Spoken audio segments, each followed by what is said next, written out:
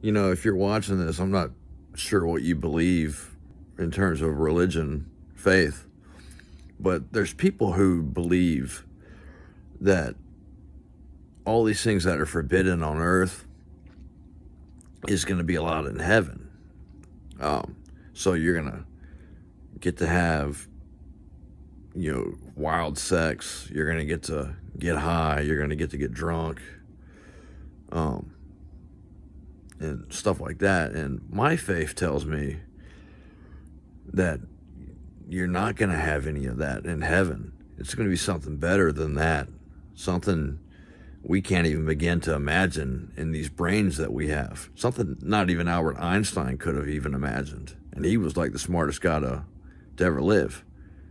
And I know there's debate on what Einstein believed. I'm not sure what he believed or what he didn't believe. But anyways, thanks for watching.